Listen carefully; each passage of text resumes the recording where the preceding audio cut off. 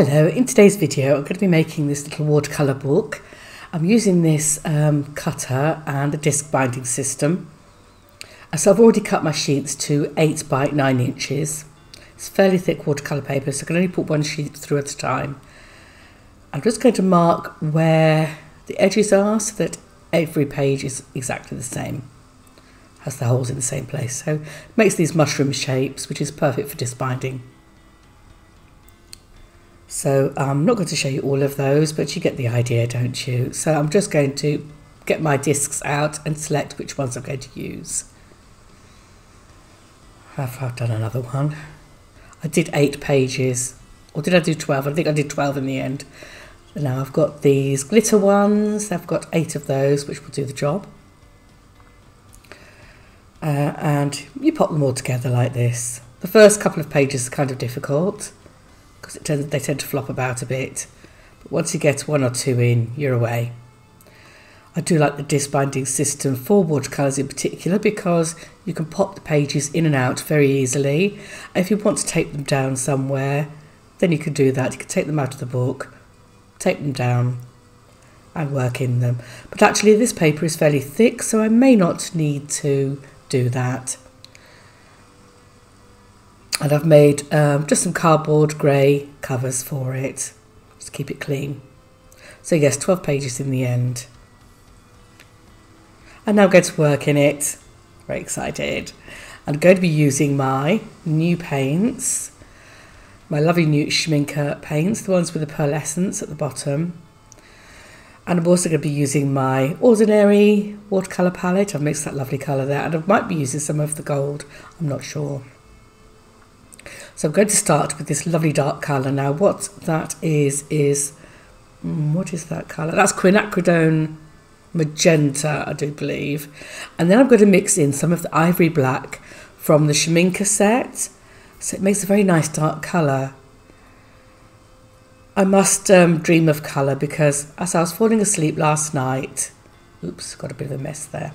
As I was falling asleep last night, I suddenly thought those two colours would look great together. And they do, aren't they gorgeous? So it's a lovely avocado skin colour, isn't it?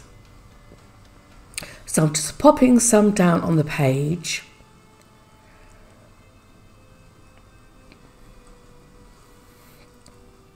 And now I'm using, oh gosh, what was that? Quinacridone Gold. It's a lovely bright colour. Most of my colours in that pan are Winsor & Newton, or I do have some Daniel Smiths as well, I do believe. Some of the colours that I can't get in Winsor & Newton, I will buy elsewhere. I might have some Sennelier in there as well. So what I'm trying to do is encourage the two colours to blend together, because you get some lovely, interesting colours. You also sometimes get some little cabbagey effects as well, which does happen in this one, I'll show you later. And now I'm going in with some cobalt turquoise. I love this colour. As you can tell by the pan, it was quite empty. So I'm going to pop that in these other areas as well.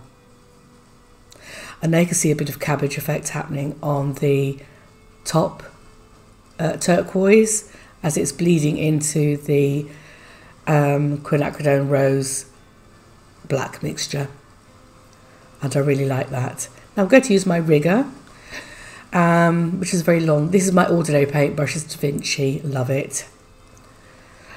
I never use squirrel or anything like that. I always use good quality synthetic brushes. I'm going to make some little leaf shapes outside the edge there. I'm going to do some at the top as well.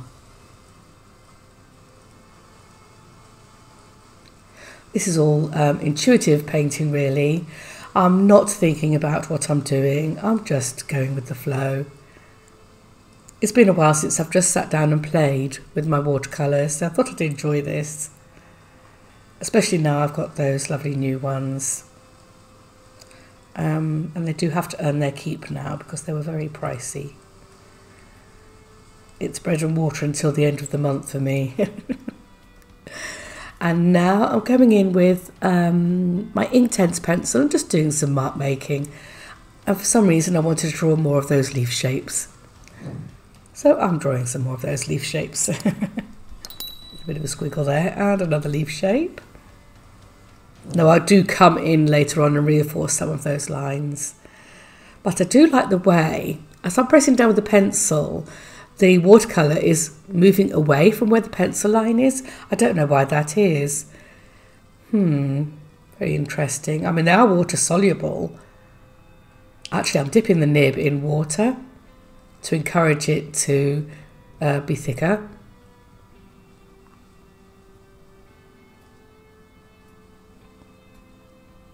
I enjoy that. Right, now I need to let this dry. So here I am, it's dry now.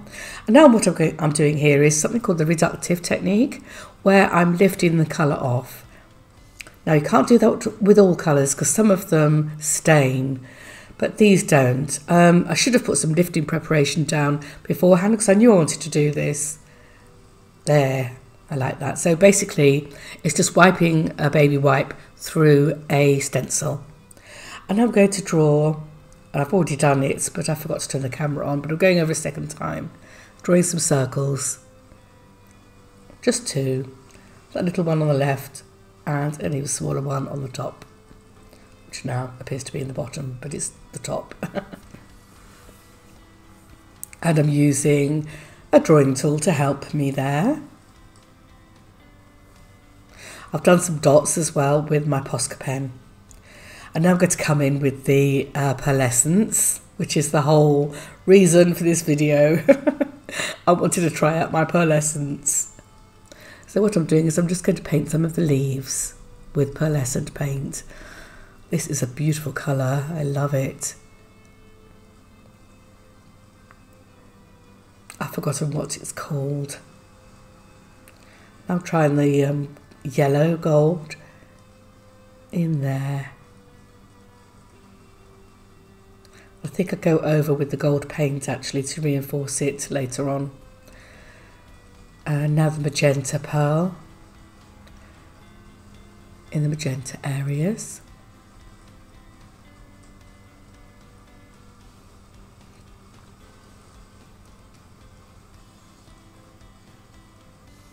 And this side of the leaf is also going to be magenta. So you've got the nice contrast of the magenta on top of the cobalt turquoise. There you go. Oops, got a bit on my, pressed the brush into the wrong pan there. Never mind, I'll sort that out later. So yes, you've got the magenta against the turquoise, and I love that. I do enjoy watercolours. They're a lot quicker actually. I found myself, I worked on this a lot quicker than I normally do when I do an abstract in acrylics. And I would have thought it'd be the other way around.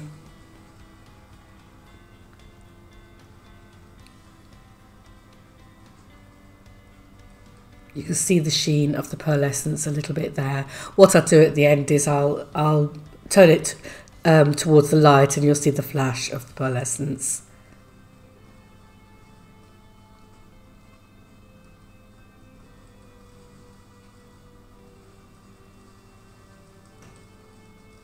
A bit of dust on there, a bit of dust on there.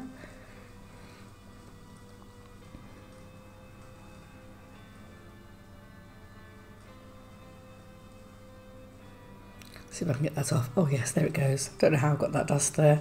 See the glint there. I think I might touch up that yellow there. I'm going to go around the edge a little bit with the pencil again because I've lost the edge. And now I'm coming in with the gold. And this is the mid gold.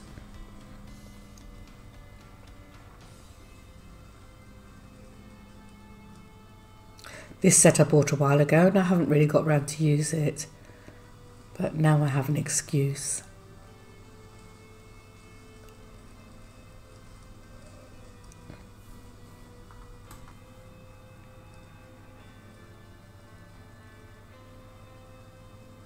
I think I'm cleaning the green there that had the red. I accidentally dipped into it. Yep, and now I'm going to apply some green onto this leaf. So now we've got, well, I say green, it's a turquoise. And now I've got the turquoise against the dark red, which is a lovely contrast.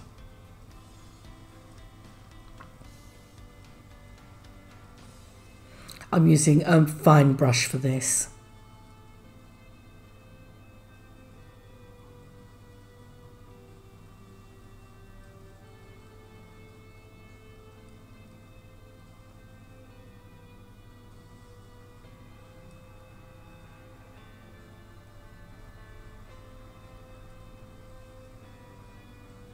And I'm going to do the same in the top ones.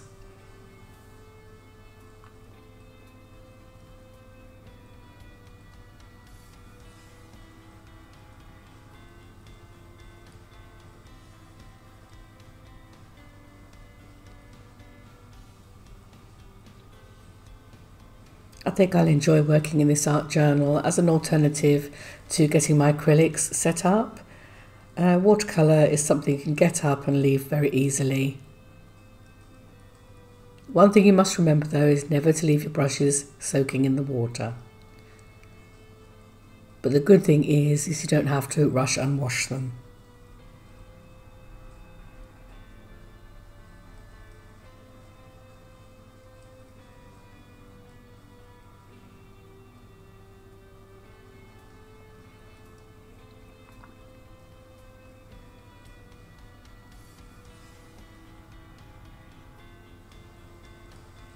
And now I'm just touching up this area with a bit more gold. The gold paints are very cheap ones from Japan, I do believe, and they're not very dense. So it takes 2 coats really to get a good effect, whereas with the Schmincke, 1 coat has done the job.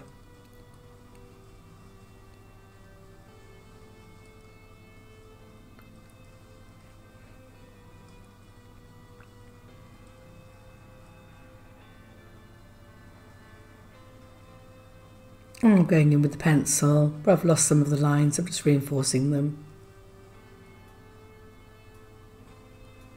And I've dampened the pencil in water as well.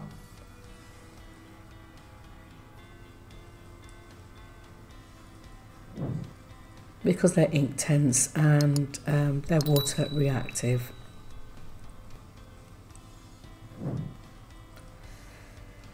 I think leaves must be on my mind now because it's autumn and they're beginning to fall from the trees.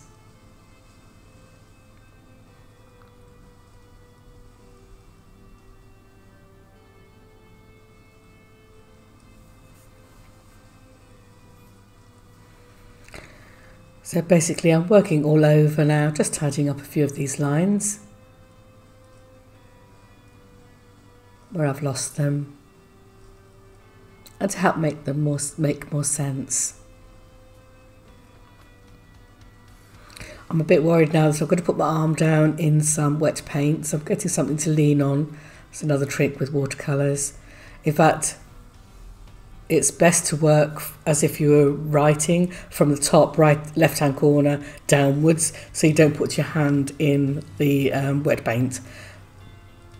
But I'm working all over, and I'm working intuitively, so it's not like a logical painting, if you know what I mean, with distinct steps.